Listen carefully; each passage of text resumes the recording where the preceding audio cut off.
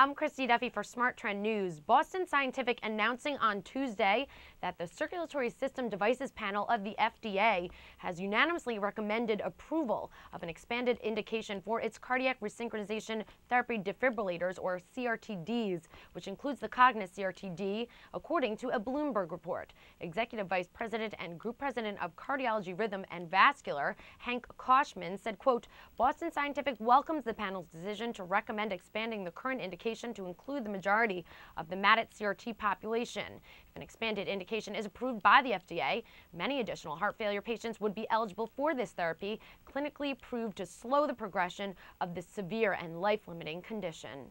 I'm Christy Duffy for Smart Trend News. For more news updates on that, make sure you're subscribed to our YouTube channel, Trade the Trend. You can also find this news story and more in Boston Scientific on our website, www.tradethetrend.com.